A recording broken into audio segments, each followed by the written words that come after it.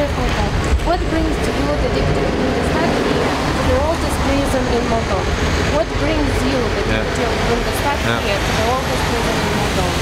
The case of Grigoria Petrenko and the other political prisoners here. I'm as well member of the Bundestag and member of the Parliamentary Assembly of Council of Europe, and I worked for 5 or 6 years together with Grigoria Petrenko, and then I got the information that he was arrested here, and so I made some appeal, or I asked why, and it was an issue in Strasbourg in the Parliamentary Assembly, and as well in Brussels in the European Parliament, and I want to have an own view on this, and I wanted to visit him, and now I'm here in the prison, at the prison. I just came out and just have spoken with him. What do you think? Are the claims to Grigoria Petrenko from the authority of the state well grounded? Well, all what I know, it seems to me a political case, and that the allegations against Petrenko are constructed, not real, and it seems to me that he is one of the initiators of the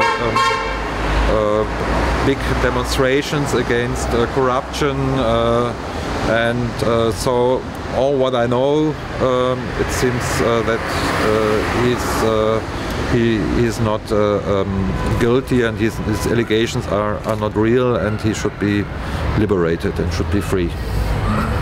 And with whom from the European Union and from Moldova do you intend to discuss about the political prisoners?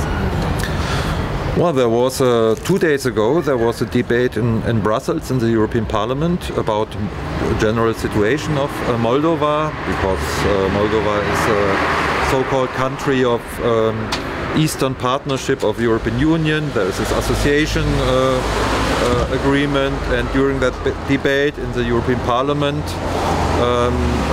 the case of the political prisoners, and especially Grigoria Petrenko, was several times mentioned. So I think there's now growing attendance in Europe about this case, and I hope this will help the political prisoners here as well. How is actually the situation of Grigoria? He is okay. He is personally he is in good condition. He said that